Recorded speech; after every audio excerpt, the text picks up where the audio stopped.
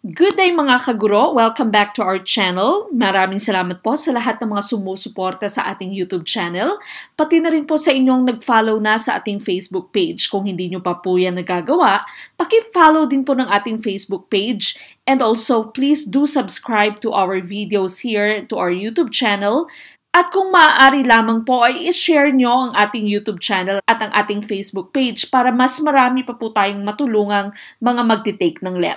Today's topic is the Code of Ethics for Professional Teachers. Meron po akong sample na 20 items at akin din pong i-discuss kung ano po yung tamang sagot sa ating mga questions. But before that, again, please hit subscribe, like this video, and hit that bell notification. Marami po sa inyong nagtatanong kung paano nyo po malalaman kung kailan ang susunod na live stream or kailan po lalabas ang susunod naming video. So kung maaari lamang po ay hit nyo po yung bell na nasa gilid po ng subscribe button. Pagkatapos nyo po mag-subscribe sa atin, ay i-click nyo po yung bell at i-choose nyo po ang option na all para ma-notify po kayo ng lahat ng mga new videos, new live streams that we are going to have in this channel. So again po, please, I request all of you to please follow us on Facebook. We already have 6,000 plus followers on Facebook, but we are still needing around 4,000 bago po tayo ma-monetize sa ating Facebook page. So make sure that you also follow us on Facebook, and also please do make sure that you see the correct logo. Marami pong gurong Pinoy na nasa Facebook as pages. So, make sure po na tamang gurong Pinoy yung fina-follow nyo. Kung ano po yung nakikita nyong video dito at anong mga materials, meron din po tayo sa ating Facebook page. Another request that I have is that please don't skip ads, okay? Do not skip po yung mga ads na nakikita nyo. Pag meron po tayong ads sa ating video, please don't skip it. This is another way for you to help us. And of course, don't abandon the video. Ang ibig sabihin po lamang nito ay tapusin nyo pong panoorin yung video from the start until the end. Because if you don't finish the video and also you skip ads, this is going to affect our rating po in our YouTube channel. Okay? So make sure that you don't skip ads and that you don't abandon the video. Please watch it from start to end. Sigurado po ako marami kayong matututunan from start to end of our video. Alright, now we go to the different LET questions that we have here. Question number 1. Choose the best measure which a school official may result in case a subordinate hired by a previous official who is without necessary definite written contract specifying the terms and conditions which the subordinate is to work. Okay, what will you do if you are the school official now and then there is a subordinate, merong teacher who was hired by a previous official and that teacher has no contract? Okay, what will you do? Is it letter A, call the subordinate in his private office and inquire about his relationship with the previous official who hired him? Letter B, get his service record and performance rating and promote him if meritorious.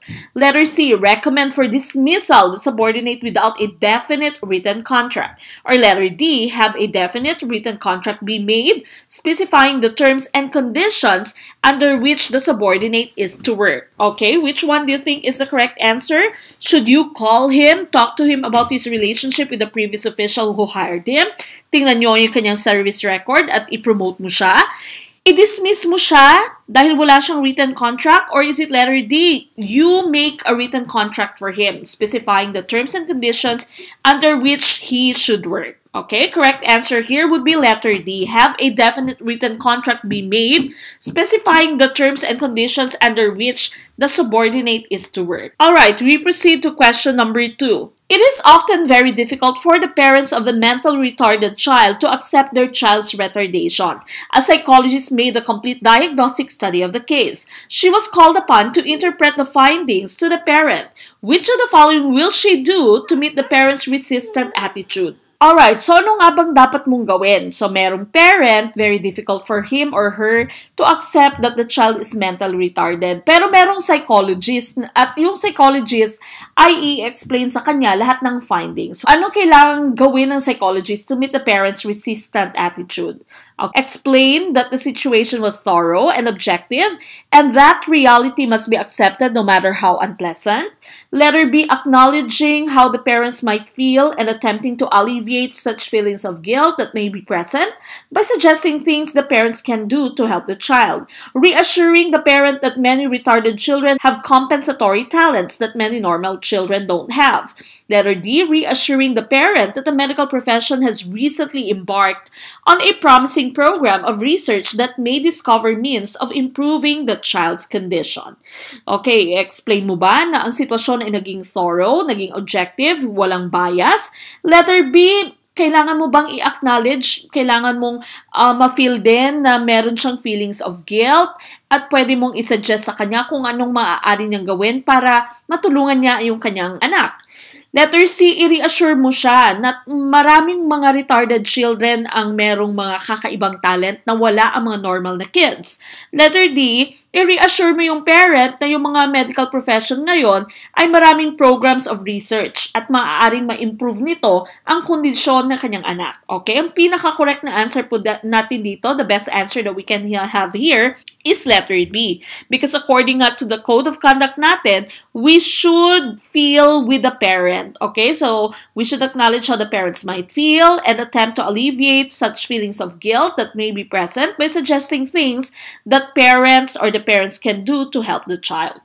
Question number 3. Which of the following will you do if a parent of one of your failing pupils asks you to tutor her daughter in consideration of a certain amount of money which you badly need? Okay, I've already discussed this a while ago. Is it letter A, direct the parent to another teacher but ask for a commission? Accept the offer but do the tutoring at home? Letter C, direct the parent to another teacher for tutoring? Or letter D, accept the offer with a discount? Okay, so again, I told you a while ago, bawal po sa ating mag-tutor ng sarili nating estudyante. The correct answer is letter C, direct the parent to another teacher for tutoring. Number 4, what relationship between a teacher and a student was violated when Mr. Rama carefully examined the damage done to a newly bought hammer, then attended to Ryan, one of the boys in his carpentry class, who slipped and fell from the ladder while repairing the roof of their shop? Okay, so nahulog si Ryan dahil nire-repair niya ang bubong ng kanilang shop, ng kanilang carpentry shop. Pagkatapos ay tiningnan ni Mr. Rama yung damage na nangyari sa martilyo, imbis na si Ryan ang kanyang unahin. Okay, so what do you think is the correct answer? Letter A, cooperation between students and teachers should be developed for harmonious relationship. Letter B, the welfare of the pupil and student should be the first and foremost concern of the teacher. Letter C, it is the duty of the teacher to take good care of all school properties and equipment. Letter D, there should be a good harmonious relationship between teachers and students. Okay, of course, the correct answer here would be letter B. The welfare of the pupil or student should be the first and foremost concern of the teacher. So, wag pong uunahin ang martilyo, unahin po muna natin ang ating estudyante. Number 5. What provision in the Code of Ethical Standards does sickly Miss Miranda violate when she goes to school even late and not feeling well? So, ano bang na-violate niyang Code of Conduct natin o Code of Ethical Standards? Is it letter A? Every teacher must sincerely believe in and endeavor to help carry out the declared policy of the state. Letter B, devotion to duty, honesty, and punctuality in the performance of one's duty.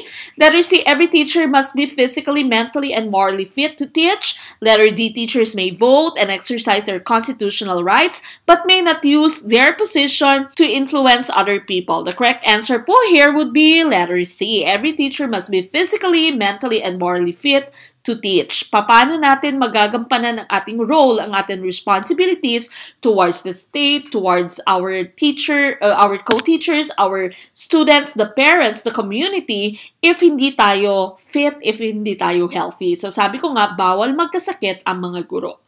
Number 6.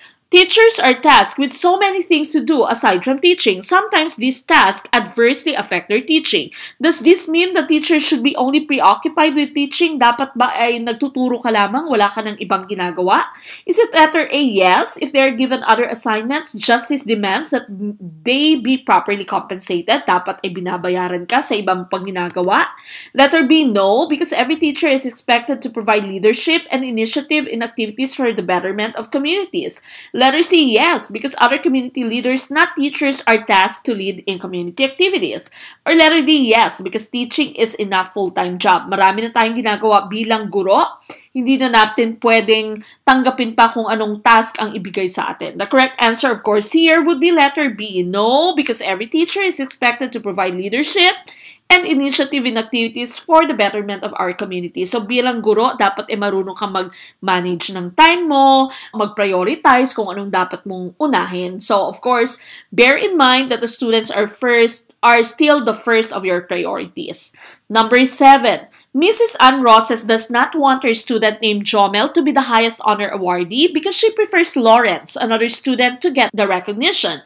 In order to ensure that Lawrence will get the highest honor award, she gave Jomel low grades in recitation and in performance tasks. Is it right to give Jomel low grades just to make Lawrence the awardee? Okay, so ayaw ni Miss Ann Roses na si Jomel ang maging highest honor awardee. Gusto niya si Lawrence. So, ginawa niya, binabaan niya yung grade ni Jomel sa recitation at sa performance task. Is this the right thing to do? Letter A, yes, she is the teacher and rightfully has the right.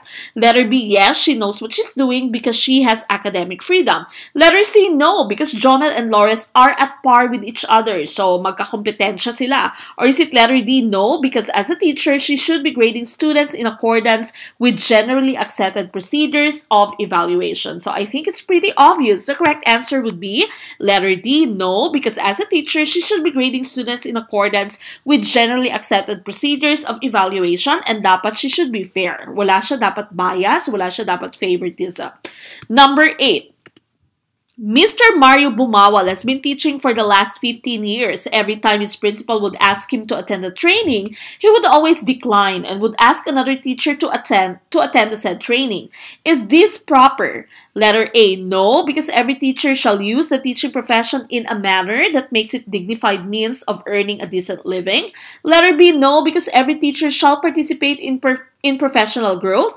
Letter C, yes, he has been in the field of teaching for 15 years, so pwede na siyang mag-refuse. Letter D, yes, he already has an ample amount of experience. And of course, we know that the correct answer is letter B, no, because every teacher shall participate in professional growth. Okay, isa po sa mga responsibility natin to have continuous professional growth regardless of how long we have been teaching or how long we have been in the teaching field. Number 9. Being a person known for his integrity and credibility, Mr. Alberto R. Tolentino has been serving as part of the Board of Election Canvassers for the past 10 years. However, in the coming elections, his mother will be running as barangay captain. Because of this, he is asked to campaign for her. Is it all right for him to campaign for his mother's candidacy? Okay lang ba na magkampanya ka dahil yung nanay mo ay tatakbong kapitan or kung sino mang nasa pamilya mo or sino mang kaibigan mong tumatakbo? Is it letter A, no, because every teacher shall actively ensure that teaching is a noblest profession and shall manifest genuine enthusiasm and pride in teaching as a noble calling? Letter B, no, because every teacher shall uphold the highest possible standards of quality education and shall always be at his best in the practice of his profession.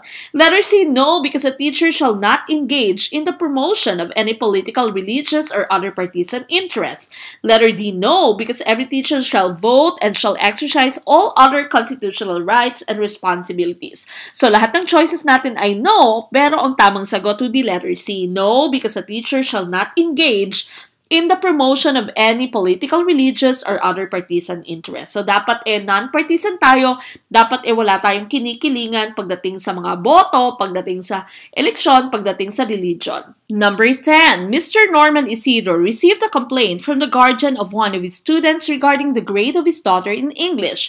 Mr. Isidro listened to the complaint of the guardian with sympathy and referred it to the teacher concerned for clarification. Is Mr. Isidro right in his actions? So, dapat bang ni-refer niya sa teacher concerned ang naging reklamo ng guardian? Is it letter A. Yes, because when the best interest of the learners, the school, or the profession is at stake in any controversy, teachers shall support one another. Letter B. Yes, because a teacher shall hold inviolate all confidential information concerning associates and the school and shall not divulge to anyone documents which has not been officially released.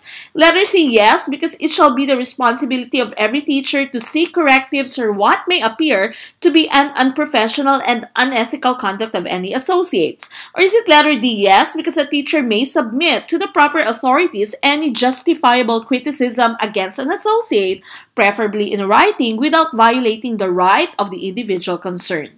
Okay, the correct answer, of course, is letter A. Yes, because when the best interest of the learners, the school, or the profession is at stake in any controversy, teachers shall support one another. So, dapat mo nakasuporta kayo sa isa't isa. Dapat hindi mo gagatungan, hindi mo pahihiyain yung sarili mong co-teacher, hindi mo siya sisiraan. Okay, number 11.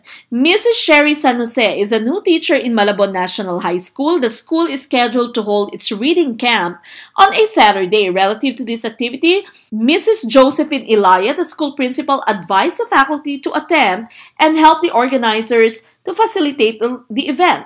Mrs. San Jose, who is enrolled in a master's degree, informed the principal that she could not make it for she needs to attend her Saturday class. Is it correct not to render service on a Saturday because of her studies? Okay, so merong gaganaping activity sa inyo. Sinabi ng principal nyo na pumunta kayo. Sabado po siya, on Saturday because you need to help the organizers. Pero ikaw ay kumukuha ka ng master's degree, okay? Meron kayong pasok on a Saturday. So, is it right for you not to render your service on a Saturday? Is it letter A? Yes, because a teacher shall at all times be imbued with the spirit of professional loyalty, mutual confidence, and faith in one another, self-sacrifice for the common good, and full cooperation with colleagues. Letter B, no, because every teacher shall make it its duty to make an honest effort to understand and support the legitimate policies of the school and the administration regardless of personal feeling or private opinion, and shall faithfully carry them out.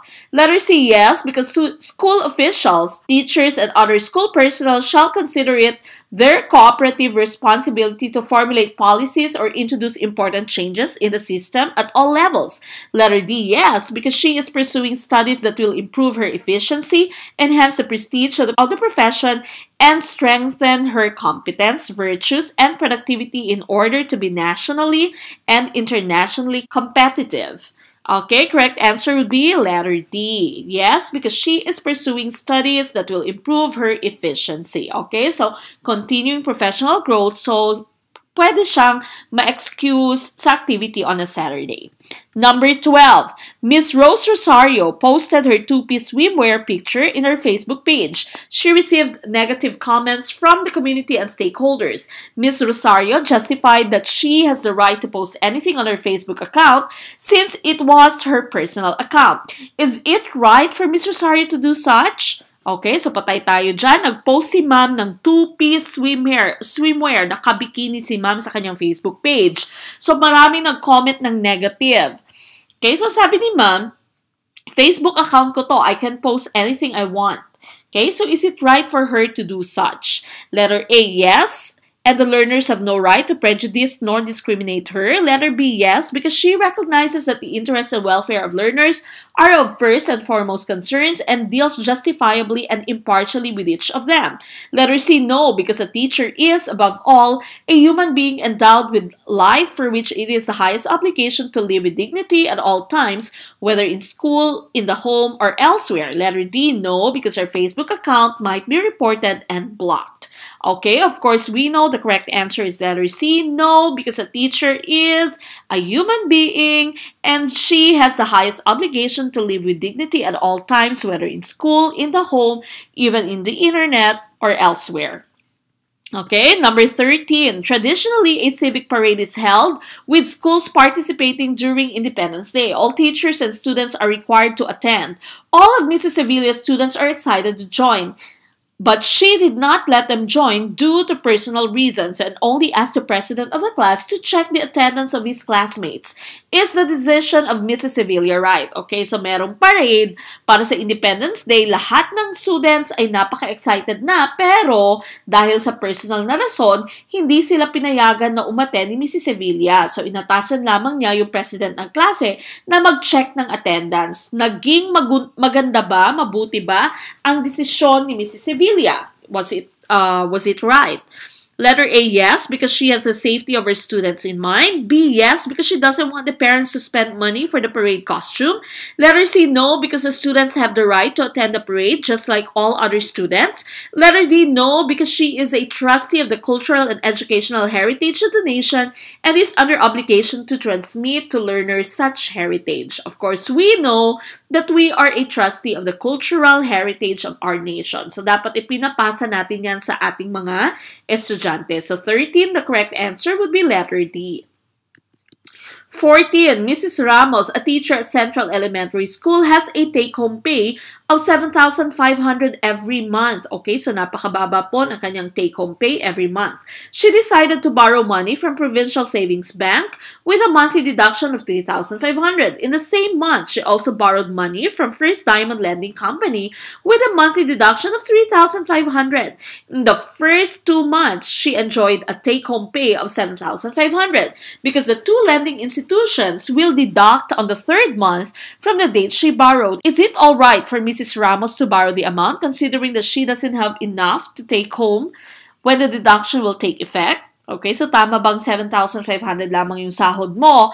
Meron kang babayaran na 3,500, meron ka din babayaran na 3,500, so 7,000 na lang, 500 na lang ang makukuha mong sahod. Alam niyo po, ay napaka-common ito sa ating mga public school teachers na maaari ding totoo sa mga private school teachers natin. Pag marami na po tayong loan dito, loan doon, wag po nating hayaang mangyari sa atin ito. Wag po tayong loan ng loan dahil nga minsan ay maasa tayo na meron tayong salary. So minsan, yung ibang guro, magiging take-home pay na lang 500, 1,000, 1,500. Okay? So, kawawa po kayo.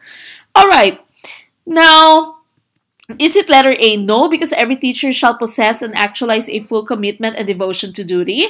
Letter B? No, because a teacher shall maintain a good reputation with respect to the financial matters, such as in the settlement of his debts and loans, in arranging satisfactorily his private financial affairs. Letter C? No, because every teacher shall behave with honor and dignity at all times, and refrain from such activities as gambling, smoking, drunkenness, and other excesses, much less illicit relations. Letter D, no, because every teacher shall maintain harmonious and pleasant personal and official relations with other professionals, with government officials, and with the people individually or collectively. Okay, so lahat po ng choices natin ay no.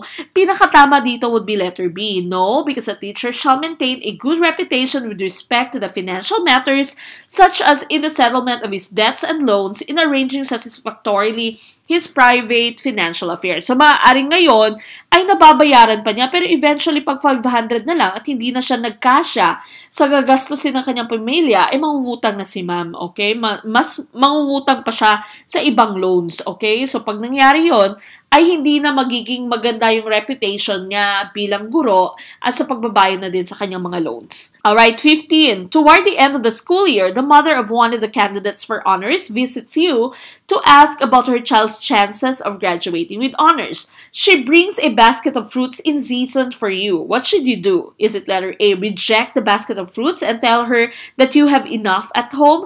Letter B, accept the fruits and assure the mother that his daughter will be an honors student? Letter C, respectfully reject the offer and explain that you might be accused of bribery. Letter D, explain the chance of the daughter objectively and graciously accept the offer. Okay, so binigyan ka ng fruits ng isang parent, tapos sinabi na gusto niya sana maging honor student ang kanyang anak. Would you reject the basket of fruits at sabihin sa kanya na meron ka maraming prutas sa bahay? Accept the fruit and assure the mother that the daughter is going to become an honor student? Respectfully reject the fruits and explain that you might be accused of bribery. Bawal sa atin, baka ma-accuse tayo ng bribery. Letter D, explain the chance of the daughter objectively and graciously accept the offer. Okay? The correct answer would be letter C. Okay? So, respectfully reject the offer at sabihin na bawal po yung bribery. Hindi po pwede yung letter D natin dahil kahit na in-explain mo yung chance ng daughter niya objectively, ay inaccept pa rin niya yung offer. Okay? So letter D cannot be the correct answer. Letter C is the correct answer for number 15. Number 16, which of the following is not correct under the Code of Ethics for teachers regarding teacher and business? So, saan dito yung hindi tama? Letter A, no teacher shall act directly or indirectly as agent of or be financially interested in any commercial venture which furnishes textbooks and other school commodities. Letter B, a teacher has no right to engage directly or indirectly in legitimate income generation. Letter C, a teacher shall maintain a good reputation with respect to the financial matters, such as in the settlement of his debts and loans in arranging satisfactorily his private financial affairs. Letter D, none of the above. Sa muli po, inahanap natin yung mali. Okay? Saan dito yung wala sa Code of Ethics natin? And that would be letter B. A teacher has no right to engage directly or indirectly. Hindi po yan tama dahil sabi po sa ating Code of Conduct, the teacher has a right to engage directly or indirectly basta legal at basta hindi nakakaapekto sa kanyang pagtuturo. Okay? Hindi po pwede yung business na may kinalaman sa libro. Okay? 17, every teacher shall participate in the blank program of the PRC and shall pursue other studies as will improve his efficiency, prestige, and strengthen his or her competence. Ano nga ba yung tawag sa program na yon ng PRC? Is it letter A, professional enhancement? Letter B, maximizing learning competence? Letter C, continuing educational enhancement? Or letter D, continuing professional education? The correct answer, of course, would be letter D, CPE, or continuing professional education. We go to number 18. During the distribution of the report card, which of the following must be the foremost concern of a teacher? Saan dito yung pinaka-importante sa atin?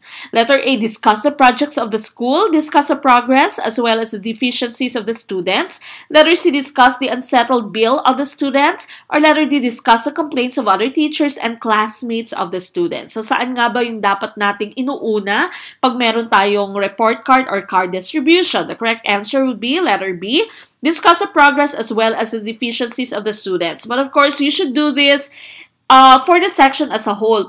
If you are going to discuss the student individually, dapat po in private. So, dapat ipaisa-isa na sa parent ng inyong estudyante. Hindi po pwedeng i-discuss mo yung kamalian, kakulangan ng isang estudyante sa lahat ng parents na nandun sa yung room. Number 19. Miss Reyes is a new teacher like you. During her first few weeks in school, she felt like quitting teaching.